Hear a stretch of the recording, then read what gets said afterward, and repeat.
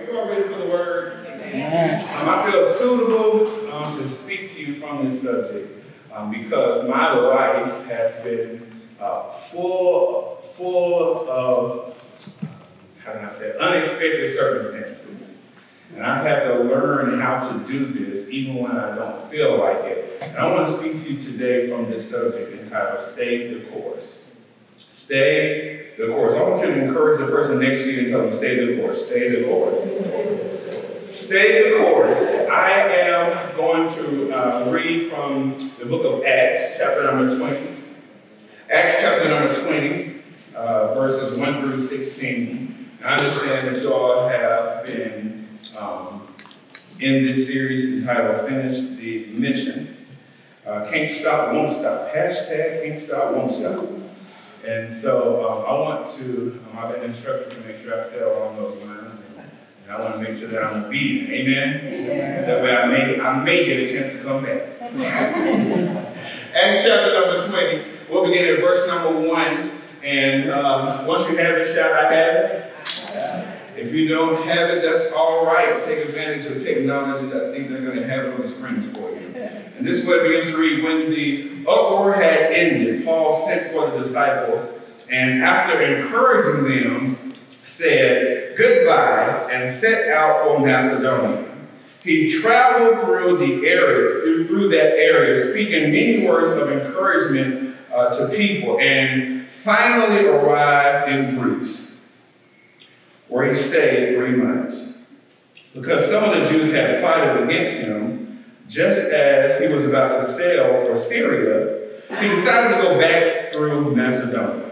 He was accompanied by Sopater, Gaius from Derbe, Timothy also, Tychicus, and Trophimus from the province of Asia. Y'all, I don't even know if that's how you pronounce those words, but I think that was a good gift. Say amen. Verse 5, these men went on ahead and waited for us at Troas. But we sailed from Philippi after the festival of unleavened bread. And 5 days later, we joined the others at Troas, where we stayed 7 days. Verse 7, on the first day of the week, we came together to break bread. Paul spoke to the people, and because he intended to leave the next day, kept on talking until midnight. Chuck advised me, as long as I get you all out before midnight, we're going to be all right. Verse 8, there were many lamps in the upstairs room where we were meeting. Verse 9, seated in a window was a young man named Eutychus, who was sinking into a deep sleep as Paul talked on and on. While he was sound asleep, he fell to the ground from the 3rd story and was picked up dead. Paul went down and threw himself on the young man, put his arms around him. Don't be alarmed, he said, he's alive. Then he went upstairs again and broke bread and ate.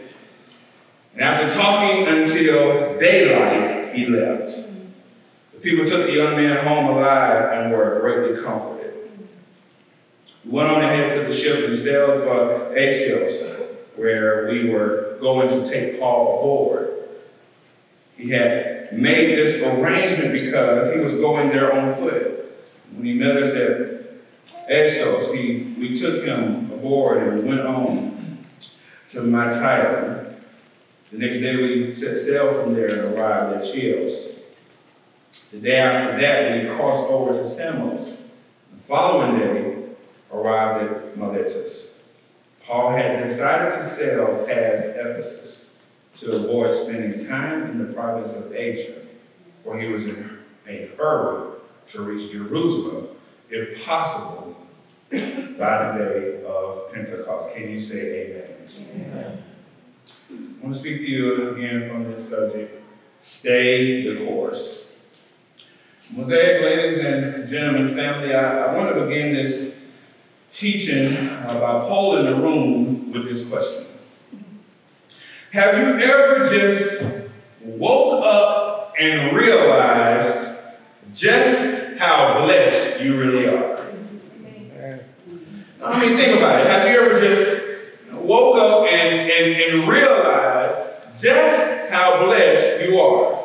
Because you do know that the the truth of the matter is, no matter how rough things may be in life right now, all of us in here are still blessed. Yeah, there are many reasons as to why we would come to this consensus as to why we are blessed. Some of us can testify that we are blessed because we have our health and we have our strength. And some of us will corroborate that we are blessed because we have our peace. Lord, I know that's a blessing. We have our peace and we are in our right mind.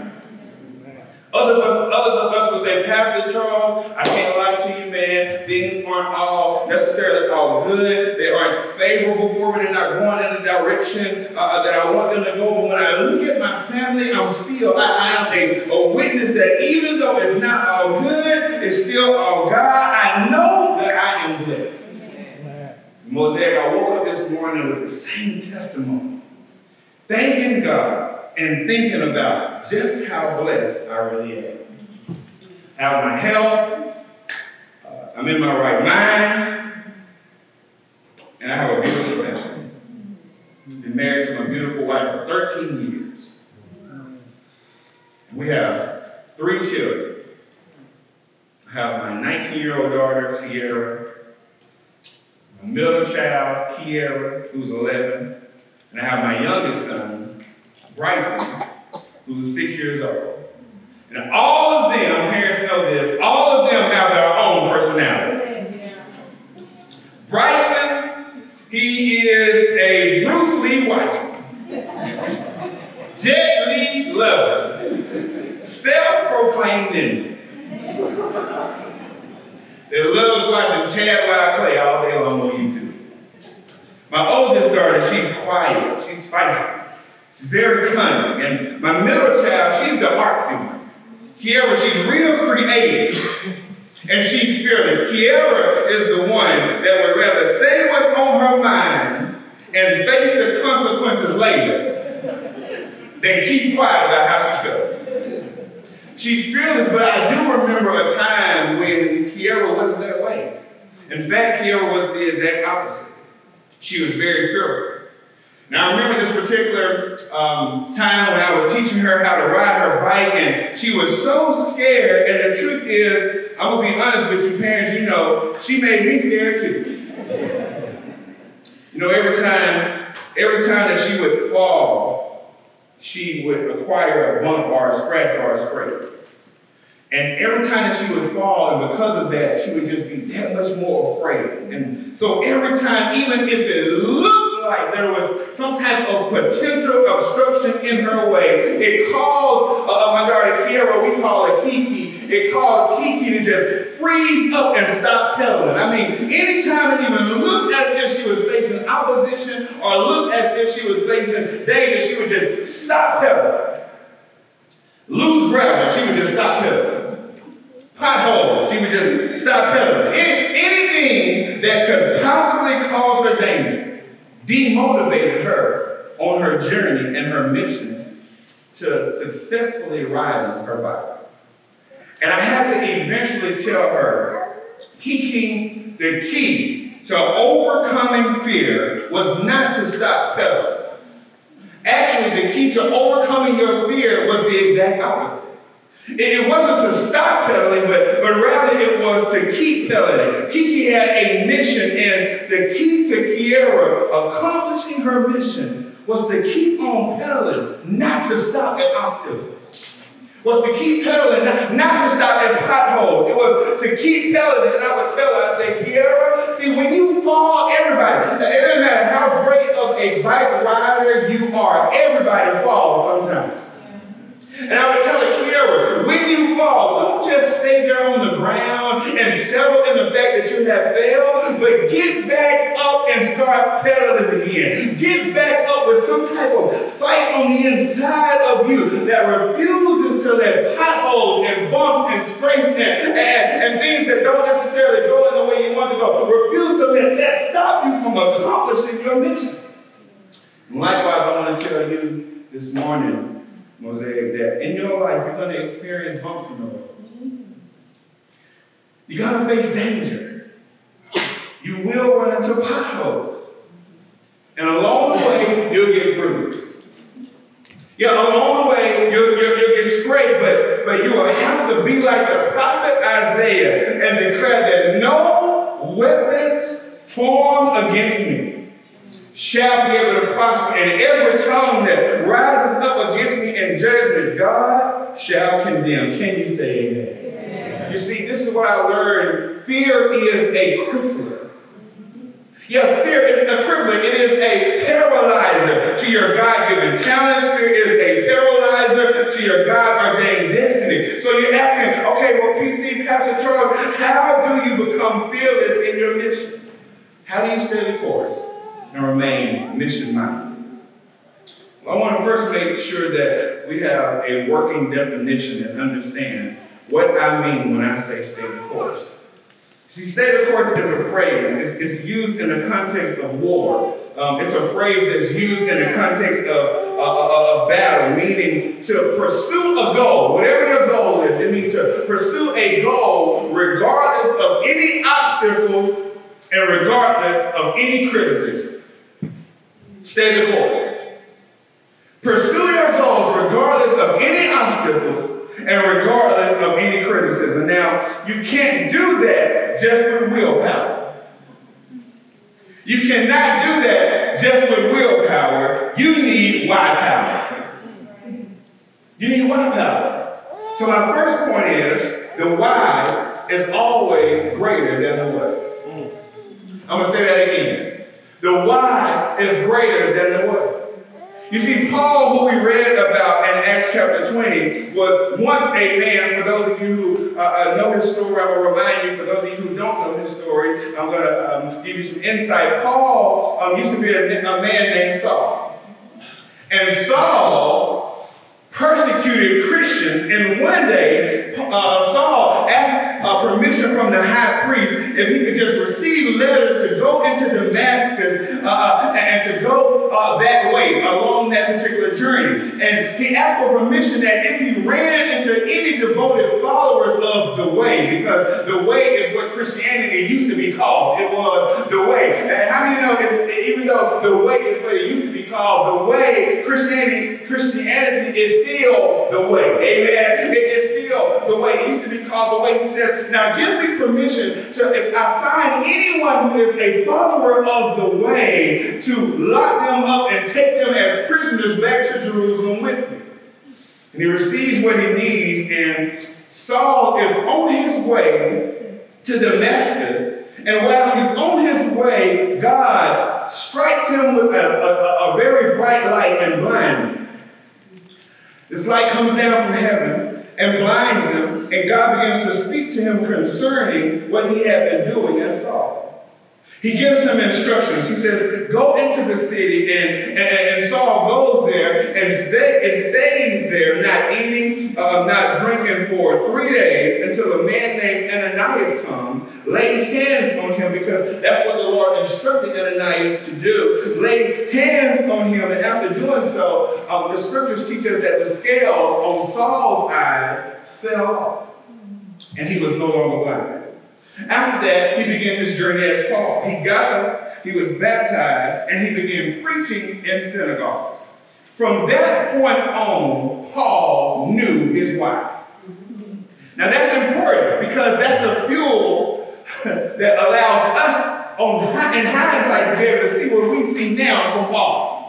He had an encounter with Jesus. He knows his why. And when did his why resonate with him? It resonated with him after a major encounter with Jesus. Lord, if I only had the time. I don't have time to deal with this, but I want to just throw this out there. Let me pause, stop, set up shop real quick right here. I want you to know that transformation always happens when we have a real encounter with Jesus. Amen. That when you have an encounter with Jesus, your life will never be the same. There's always some type of transformation that happens when you have a real encounter with Jesus.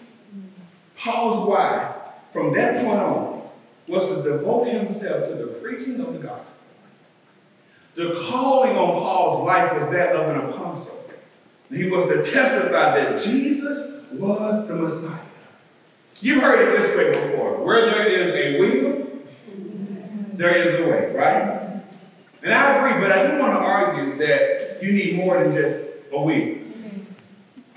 That's not incorrect, but it is incomplete. You need not just willpower to finish the mission that God has placed in your life. You need why power. You need why power to stay the course. You need why power. My question to you is, what is your why? Like, what is your reason? What's your why? What fuels your passion? What fuels your faith? Isn't just to say I go to church Sunday after Sunday. We just have big church services. What's your why? Because that's the very thing that you cannot afford to lose. No matter how rough it is, I don't care how tough it is, you cannot lose your why. What's your why? That's the thing that's worth fighting for. It's your why. But it's also the thing that the enemy is trying to snatch away from you. The adversary wants to steal your why. Because why power is always greater than willpower. And why power is greater than the what. See, there are a lot of people that are doing a lot of things who have not a concrete reason as to why they're doing it. So it's not about the what. And there are a lot of people that wake up with all of the fervor, strength, and energy they need every day, but it doesn't sustain it. Because why is greater than will. Why is greater than what. Paul knew his why. And his why sustains him through obstacles and through the potholes of life. His why sustains him through even his past. Which brings me to point number 2. See, it's in your why that you'll find out who you are and what you're called to do. It's in your why. Paul had his why. And because of that, he started preaching almost immediately. And he didn't let anything stop him, not even himself. Point number 2, in order to stay the course, don't allow your past to paralyze your progress. Oh, I want to say that one more time. Don't allow your past to paralyze your progress. You see, God doesn't want you spending all your time in regret. Because remaining in regret allows the enemy to rob you of recovery. Amen. Lord, I'm going to say, I felt that. I feel like dancing. Sorry. Hold on. Had to do it. Okay. Remaining in regret causes and allows the enemy to rob you of recovery. And you'll be amazed at how much you could accomplish by simply getting over your past. Yeah, because oftentimes we are harder on ourselves than anybody else could ever be. And everybody knew that Paul had a reputation. Paul had a reputation that preceded him. They talked about Paul before he even came into the city. When they would hear about it, they were wondering if Paul was actually changed. When they thought Saul was coming to persecute them, when they would hear about Paul, his past preceded him. And once he had an authentic encounter with Jesus and began his ministry, people had a hard time believing that Paul was actually changed. Let's go to Acts chapter number 9, verses number 20 through 25. Acts chapter 9, verse 20 through 25. This proves my claim. The Bible, this is what it reads. At once he began to preach in the synagogues. Preach in the synagogues that Jesus is the Son of God. And all of those who heard him were astonished and asked, "Isn't he the man who raised havoc in Jerusalem among those who call on this name? And hasn't he come here to take them as prisoners to the chief priests?" Yet Saul grew more and more powerful and baffled the Jews living in Damascus by proving that Jesus is the Messiah. And after many days he had gone by, there was a conspiracy among the Jews to kill him. But Saul learned of their plan. They and night they kept close watch on the city gates in order to kill him. But his followers took him by night and lowered him in a basket through an opening in the wall. Did y'all just see what just happened? Paul's life has changed. He begins preaching that Jesus, the Son of God, is the Messiah. And those that are familiar with him as Saul has heard the things that he said. And they're astonished and they're surprised that here is a man that has went from persecuting Jesus to now preaching Jesus. But here's the twist in the text. Instead of being happy for him and rejoicing with him, they get so mad that they conspire to kill him. And what does Paul do? He could have snapped back. He could have clapped back. Paul did, and he handled it in a different way. He could have handled it as he always has known, because, you know, this is Saul. He could have handled it as he'd always known. He could have complained to God, because I'm a new Christian, and use it as an excuse to deny his faith. He could have said, man, everything was going good for me, and it didn't even seem like it was rough until I started following you, God. I had everything in order, and it seems like I had my plan. Everything was well until I started following you, God. But he didn't allow his past to paralyze his progress. And as a result, God made a way of escape. Did he have foes? Yeah, he had foes. But he also had followers. And sometimes I believe that we're so focused on our foes that we fail to recognize our followers. Sometimes you can be so focused on the haters that you don't realize who God placed in your circle to encourage you and to keep you along the way. He has foes, but he also has followers. And likewise, you may have foes, but you also have followers. And there are some people who can't stand the fact that you have decided that your 2019 will not be like your 2018. There are some people who cannot stand the fact that you have decided in your mind that you will be changed and changed for real this time. But this is what I learned. You don't need everybody to like you. Amen. You don't need everybody to like you. All you need is the right ones to like you. Amen. He didn't let his past stop him and paralyze his progress. And it was actually, church, his past that God used to prepare him for his calling.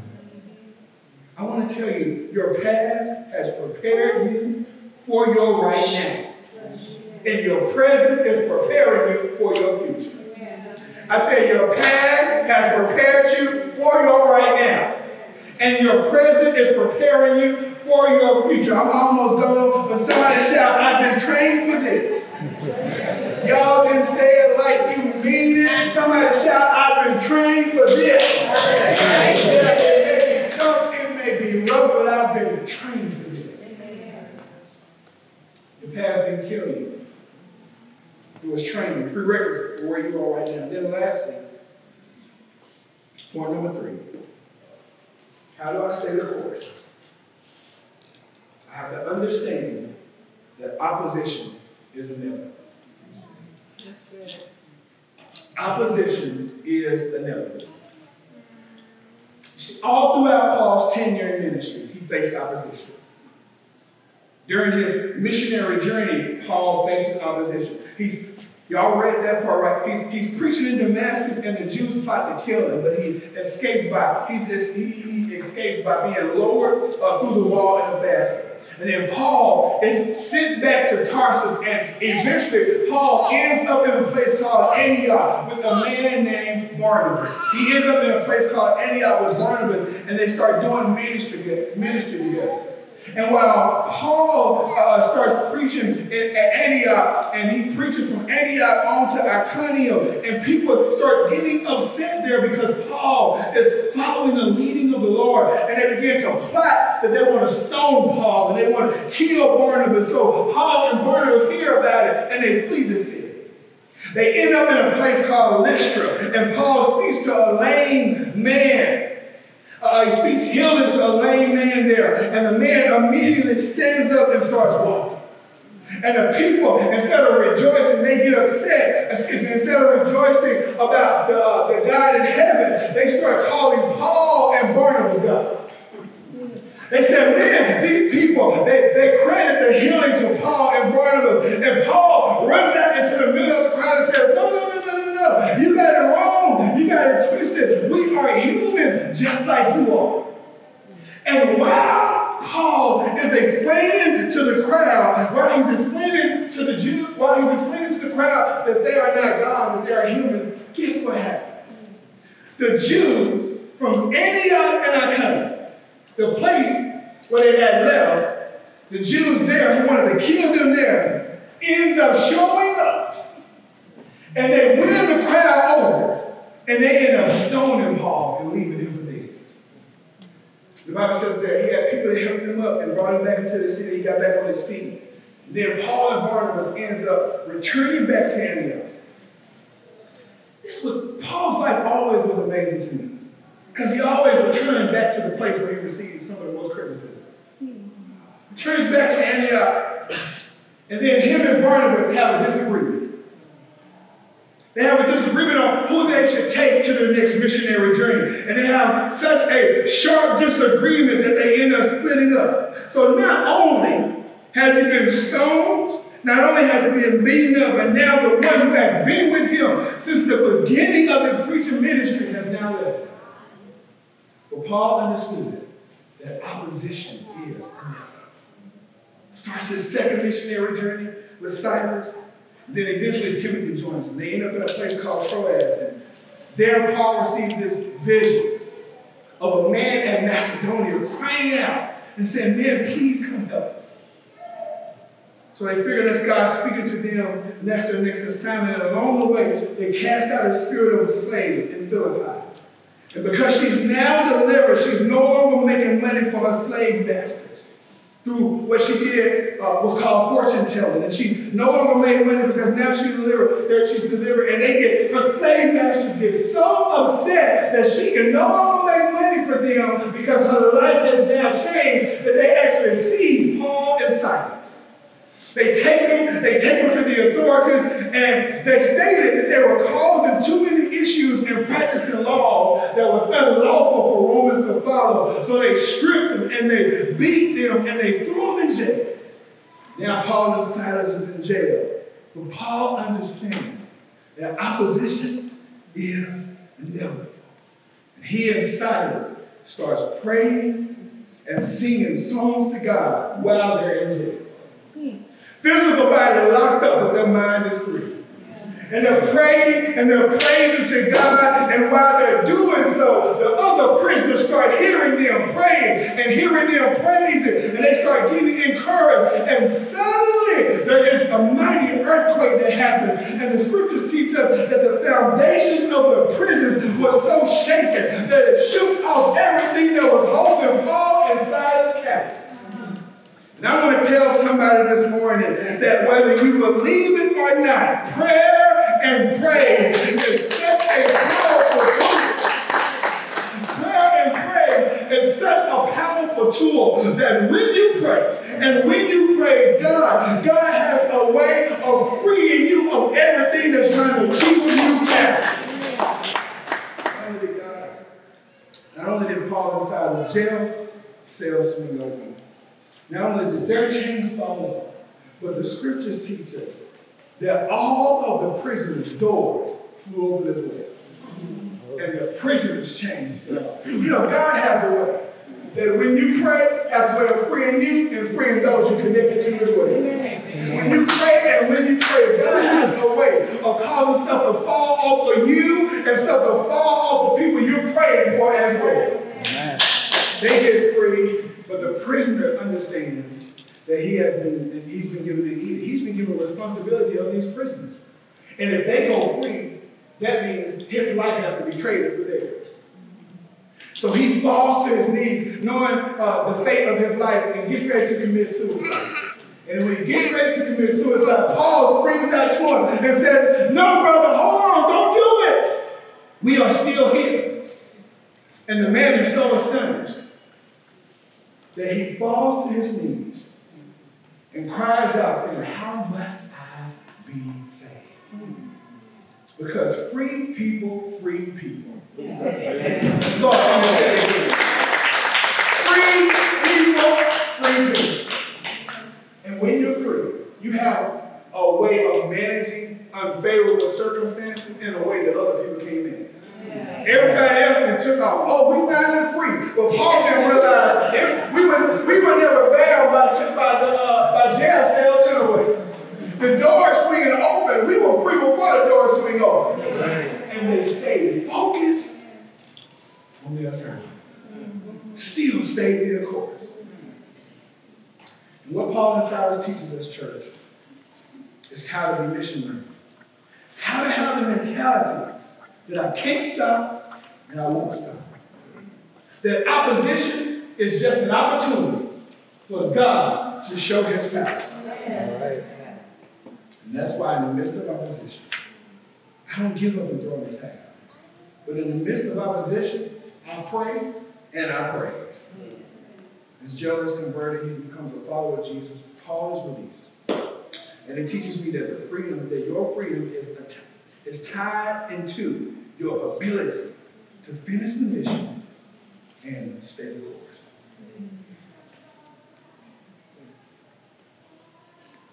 I'm going to close with this, and the band can come back up at this time. But I want to close with this. Paul starts his third missionary journey. When he starts his third missionary journey, that's kind of where our story falls into place. What has happened is, Paul has now preached on into Ephesus. While he's preaching in Ephesus, he starts preaching that gods made by man's hands are not gods at all. Gods made by man's hands are not gods at all. And there's a silversmith there by the name of Demetrius. And Demetrius realizes that I'm a silversmith, and the things that I make is these idols, these things that look like the God that we serve, they're arguments. And if this man is preaching that God made by the hands of man is not a God at all, then that's actually about to mess up my business. And so what Demetrius does is call all of the business owners.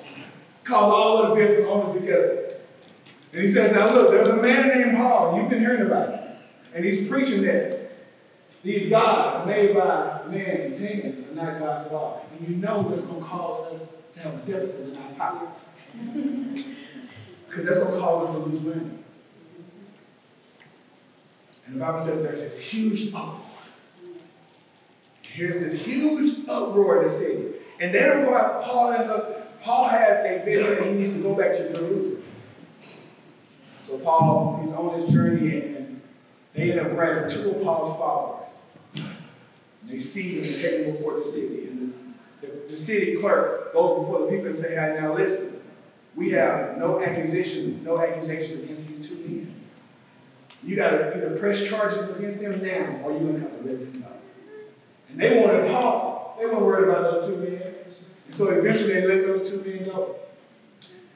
And Paul's friends, Paul, who is a warrior, wants to go and rescue his friend, but his friend who wants to go and rescue his father, but his friends are like, no, we can't let you go. It's crazy, that's it. And so Paul waits until the uproar has calmed down. And that's how our text begins in Acts chapter number 20. He waits till this uproar has calmed down.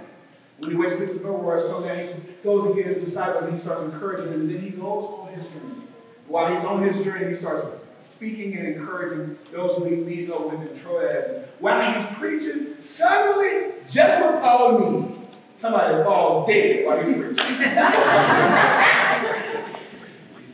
He's speaking life. And somebody falls dead while he's preaching. You know what Paul does? Paul goes down, grabs his arm around him. God uses him, and life comes back in this boy, puts him back in the hands of his caretakers and says, he is alive. And what does Paul do? Paul goes right back to scripture. This is what I realized. Paul understood opposition is inevitable. If you just play just softly, it's going to happen. And this is what I believe. I believe Paul was able to keep going because he understood opposition was inevitable. And that helped prepare his mind. He was not cynical, he wasn't pessimistic, he didn't go looking for danger, but he understood that danger can happen. And so I need to make up in my mind that today may not go as planned, but I understand my why. And because I understand my why, I understand that my why was given to me by the one that's in control. And the one that's in control already knows what I'm going to face. So no matter what happens, I'm going to stay the course. No matter who leads me, I'm going to stay the course. Like, no matter who I have a disagreement with, I'm going to stay the course. See, this is what I learned. Paul's life is a blueprint. And sometimes God will allow you to go through what nobody else goes through so that he can prepare you to do what nobody else has done. Amen. So this is what I want you to hold on to lastly, is that it's bigger than you. Somebody shout that, it's bigger than you. See, you can stay the course by realizing that it's bigger than you. Because when Paul was writing the New Testament, Paul did not know that he was writing the New Testament. So Paul's life is being led so that it can be lived. So that we can live a life that's actually lived. In other words, Paul's life was led by the Holy Spirit. And because he stayed mission-minded, because he stayed the course, we are now able to look back over the New Testament and receive encouragement and instruction to continue our journey. I just gave you a snapshot of all that happened in Paul's life. Right? And I think we all can agree with Paul facing tough situations. But do you know that it's through those journeys that he wrote 2/3 of the New Testament? All right. Yeah. It's through those journeys he wrote Galatians. Things like Galatians 6 and 9, where he writes, let us not become weary in well-doing. For in due season, in the proper time, we will reap a harvest if we faint not. It's through those journeys that he writes Thessalonians 5 and 11. He writes Thessalonians, therefore, encourage one another. Yeah. Encourage one another. And build one another up. Just as in fact you are.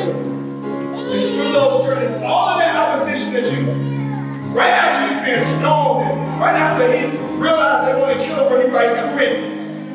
Praise be to the God and Father of our Lord Jesus Christ. Yes. The Father of compassion, the God of all comfort, who comforts us in all of our troubles so that we can comfort those in any trouble. And the comfort we ourselves receive from God.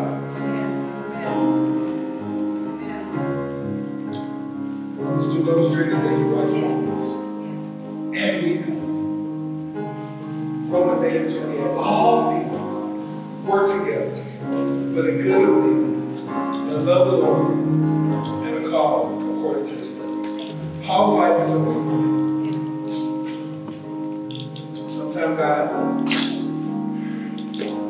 Sometimes your life, the journey he has you on is one that no one else